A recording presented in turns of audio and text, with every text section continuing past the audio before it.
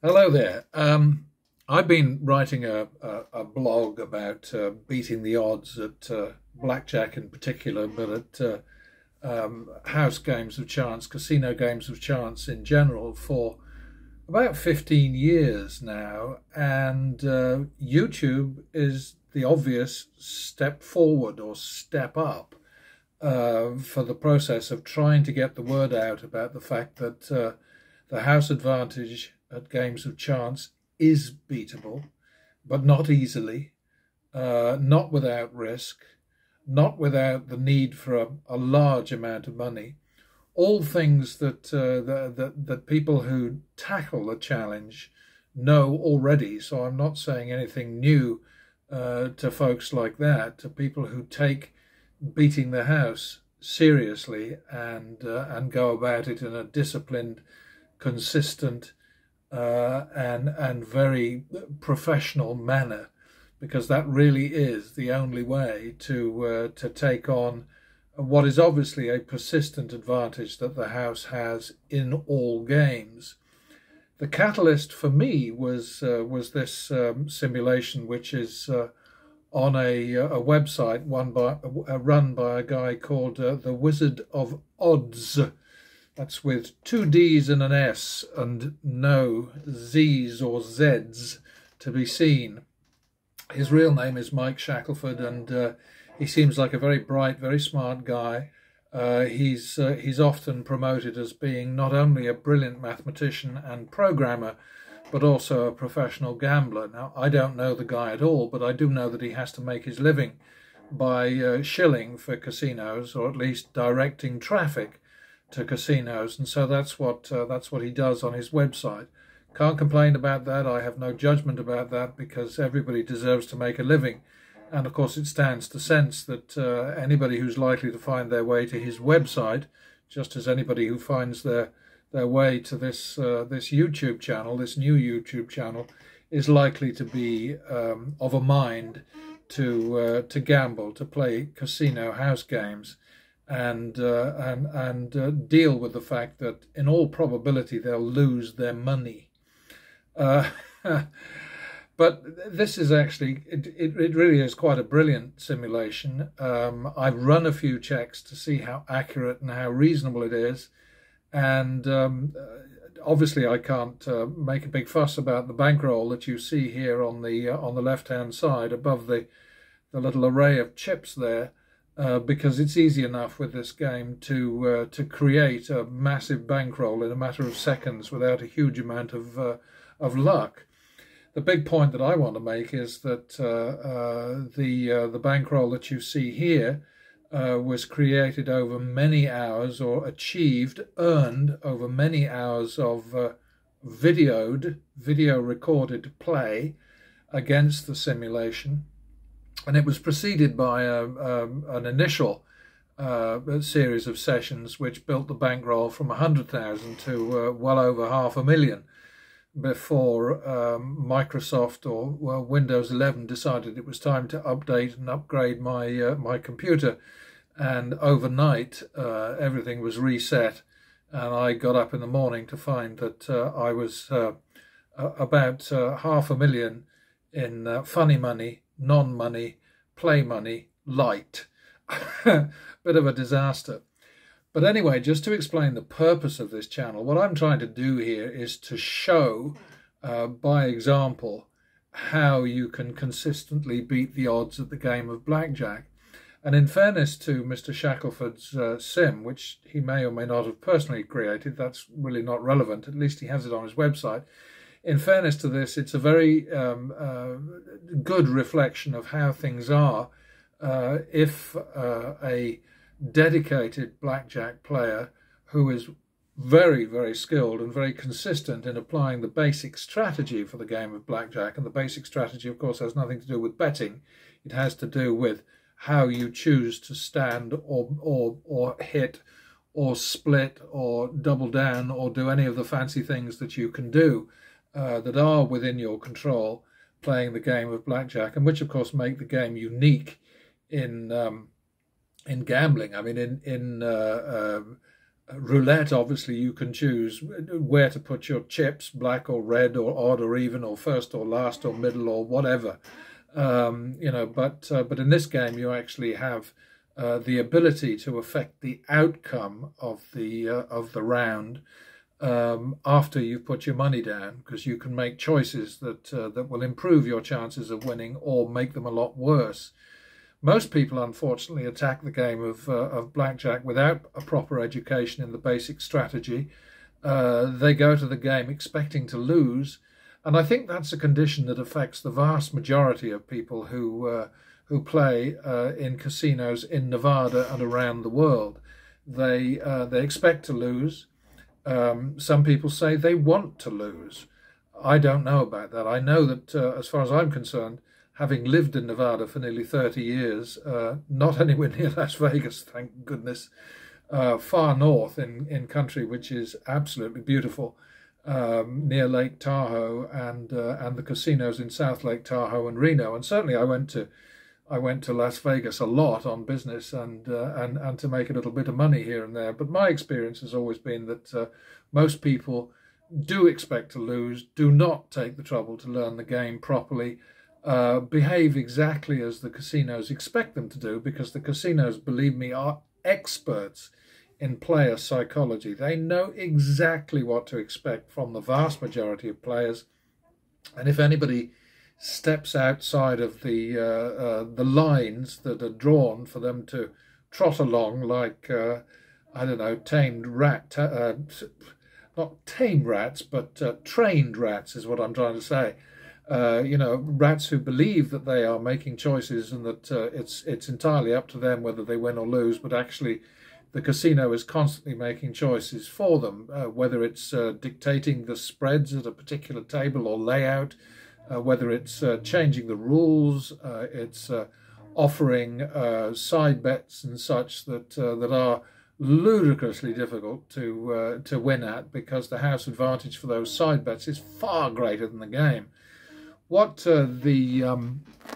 please forgive my creaking chair, but I'm not at any point going to pretend that this is a highly professional, sharp channel. What it's about is information. It's not about flash, pizzazz or whatever. It's just about information. But anyway, to continue what I was saying before I completely lose my drift, this particular simulation, I think, tracks a proper game pretty nicely, because the gross actual value, and the distinction has to be made between actual value and called AV, or abbreviated to AV, and expected value. Expected value, or EV, is the overall known house advantage at a specific game. So that before you sit down at the table, for instance at blackjack, you know that if you're a skilled basic strategy player, you face a long-term house advantage somewhat less than 1%. It's in the area of 1%.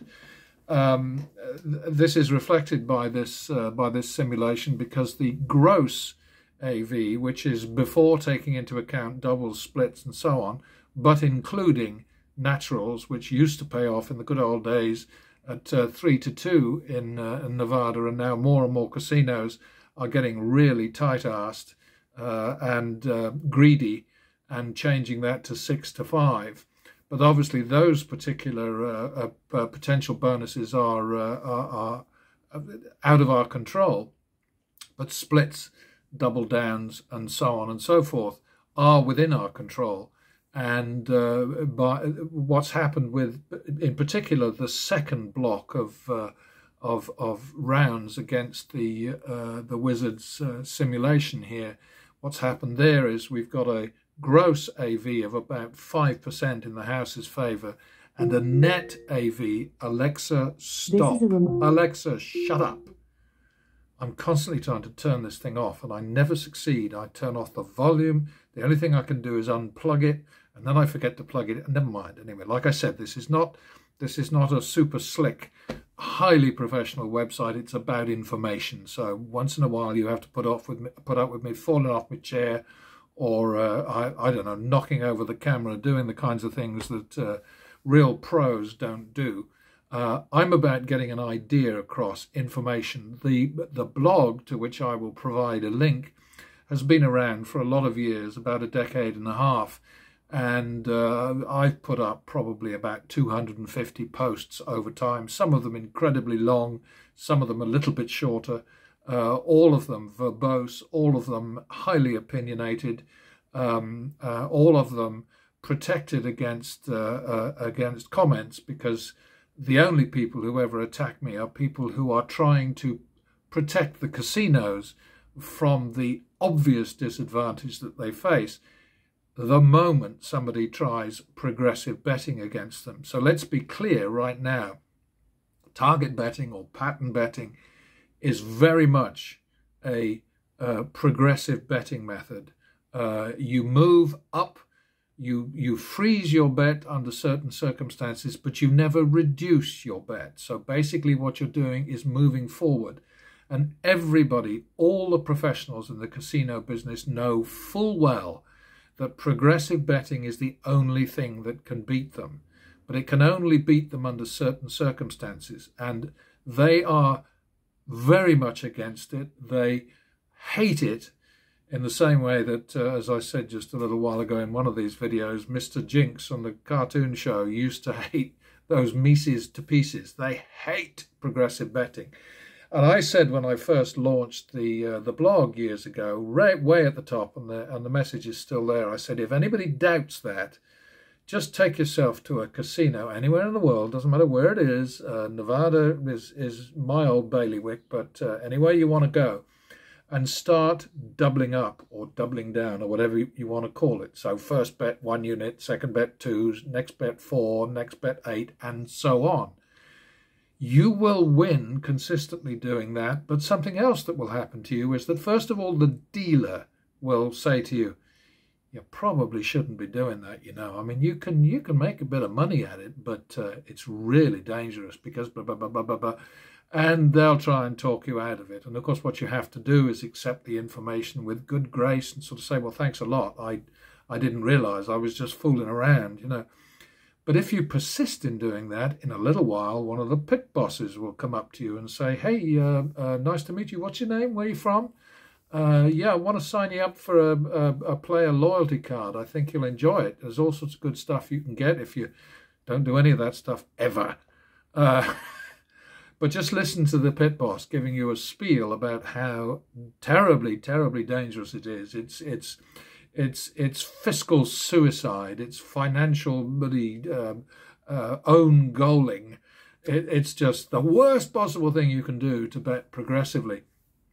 And meanwhile, you'll see drunks and idiots and all sorts of people playing really badly, shooting themselves in the foot, left, right, and centre, you know, throwing their money down the toilet, or not down the toilet, but straight into the dealer's tray, and not a word will be said to them. No comfort, no sort of, well, you might not want to do that. You might want to go and sober up before you place any more bets. Or maybe you might think about learning the basic strategy for this game before you play anymore. You'll never hear that. But if you use progressive betting and you're caught at it, you will get a lecture. Guaranteed. No messing about. Now, if you're dumb enough to think that they're giving you that lecture out of the kindness of their hearts because they're concerned about your welfare, then you really are dumb. They're doing it because you are a threat to their bottom line, a constant, real threat. And yes, if you double and double and double and double and double and double, and however many redoubles it takes before you overtake the table limit for the location that you're at, you know, that's what will happen.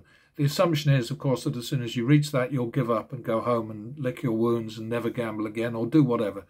But in fact, the story is nothing like that. But I'm digressing now. All I'm trying to do is to introduce the whole notion of pattern betting, or target betting as I prefer to call it, and simply say to you, if you have discipline, if you have good intentions in terms of, you know, you're not expecting to win in a flash, you know, you're being sensible, you're being, you know, kind of like restrained.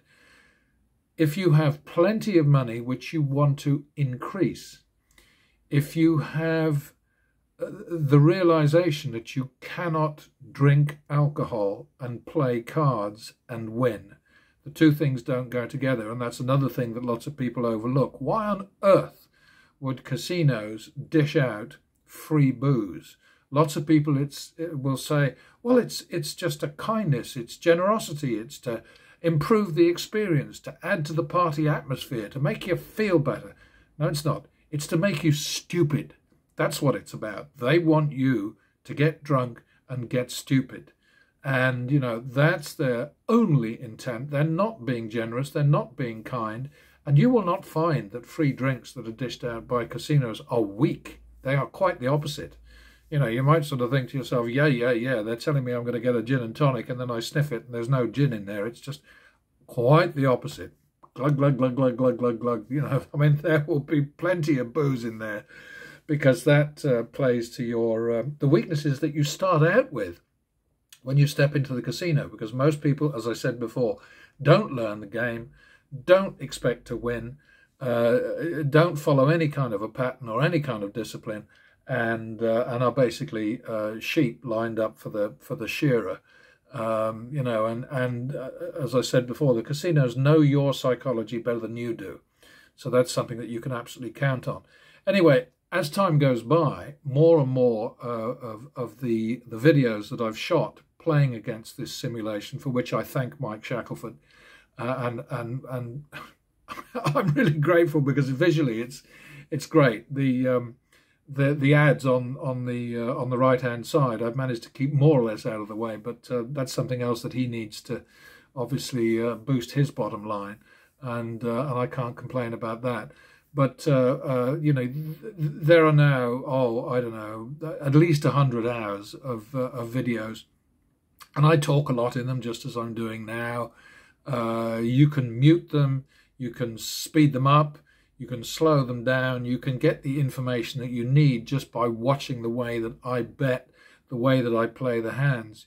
You will see some horrible times where, well, I always used to call them BTMs, brown trouser moments, where, you know, the bets get really high and the threat becomes very serious. But if you persist, if you are disciplined, and if you have the blunderbuss, the bucks, basically, the big bucks, and if you can keep going, you will get through to the other side. Now, let's be clear about one thing, and that is that the kind of betting that I'm talking about, you can't do it at one table. You just cannot. And in all the years that I was in Nevada and did quite nicely, quite well at target betting, but of course I had limits, because I couldn't put out the kind of money that you see over here. You know, I mean, that's fantastic. If I had, then I probably would still be in Nevada now, although maybe I'd be at the bottom of Lake Tahoe with a brick tied to my ankle. I don't know. But you know, you cannot do it all in one place. So the way that you have to think is, you have to think in terms of, okay, so I will bet to a certain point, and then I will keep the key numbers in this particular strategy, which I call down and out. How much you're down and how much you need to put out on the table to minimize your risk but maximize your chance of turning around, which is another expression that I use a lot, turn around, you know, to maximize your chances of turning around in as few wins as possible. Now, the way this strategy works is that very often you will turn around in just a single win, but that doesn't apply all the time. Sometimes you'll need two. Sometimes, if you're really deep in the hole, you'll need 3 wins. But what you will never see is a complete kind of offset of all the losses that took you into the hole in the first place. I mean, in my games, my rounds against the Wizard Sim here, at one point I saw 18 consecutive losses. In real life, I was once at the Union Plaza in downtown Las Vegas many years ago. I'm not even sure if it's still there. And I saw 23 consecutive player losses or dealer wins. You know, it was just preposterous. I also saw 16 consecutive wins for me. but I didn't make any money at them because I don't boost after a win. Once I've got my target, once my target is in hand, then yes, I do increase after a win, but not dramatically. My aim is to hit my target and then go back to a minimum bet, and that's the most important thing perhaps about this strategy, apart from the discipline that's required and the money that's required, and that is the ability to go back to a minimum bet once you've reached your target. What this strategy does is it tells you when you've won enough, when you're in a good place, and it's time for you to take a breather and go back and start over. So basically, what you're going through is a whole series of skirmishes. It's a war, but it's a series of battles. Some of the battles are over really quickly. The average turnaround comes in less than 6 bets. That's something that I will prove over time with all of the logs and spreadsheets and so on, which I use to record and analyze the bets that I've experienced, the situations that I've encountered playing against this particular sim.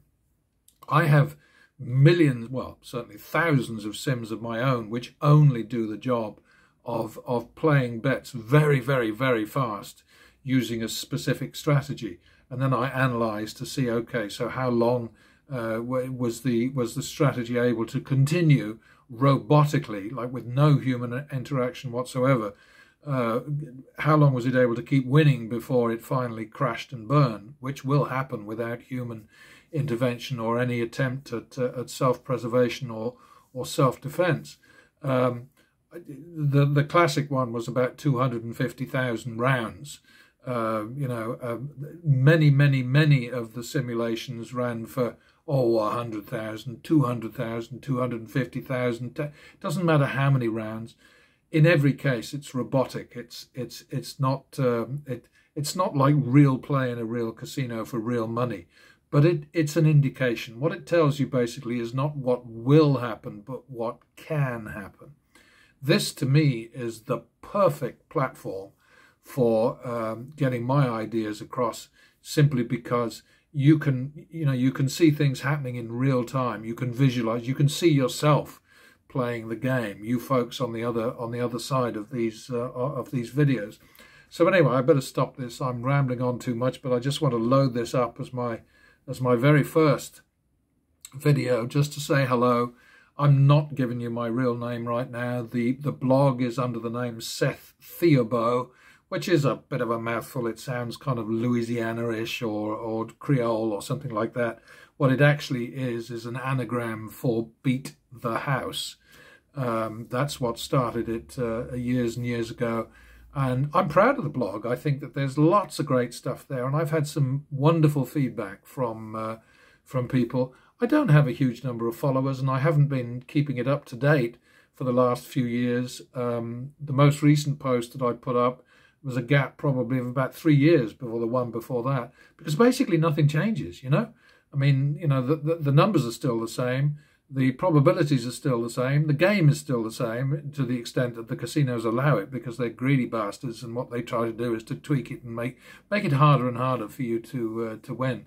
Witness the payoff for a natural and that kind of stuff, and limit the number of double downs, and but basically, of course, they're greedy at heart, so they often relax their rules after a while, and it's a competitive business for them. So one casino will break the mold and bring the old games back, and the old opportunities, the old betting opportunities, and then the others follow suit. I mean, it's just an ongoing game. Anyway, welcome. Thanks for being here. I will be posting all of these action videos in order, with descriptions underneath that explain, sort of like how deep the hole was at the deepest point, and what the final win was, and average bets, and house advantage, and so on. And I think this information will be helpful. I certainly hope so. But like I say, welcome, and you will be, well, unless you press the mute button, you'll be hearing from me again. Otherwise, just watch and hopefully learn. Certainly get something out of it. Okay, thanks.